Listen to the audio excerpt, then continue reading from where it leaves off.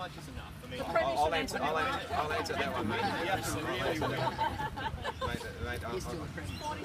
All they have to do is to say a big tick at the end of March. You've won the election, and that's the mandate. That's the mandate. A win's a mandate? Absolutely. Of course, a win's a mandate. And also, we're not taking that for granted. This is going to be a tough battle. Every single vote across the state is going to matter, and we're going to fight for all of them, because what we are fighting for is the future of this city and this state. I don't think there has ever been as an exciting plan put down to the people of New South Wales. We have accepted second best for too long. Those days are over. We want to fight for the best, and that's what this election is about. Do you want New South Wales to become an even greater place to live, or do you want to go back to the dark old days of what we saw for 16 years? Well, I think that's what we're fighting for, and if we win the election, well, that is a tick, that is a mandate, and the funds and the projects we are talking about here today, well, they will go ahead and they will transform this state.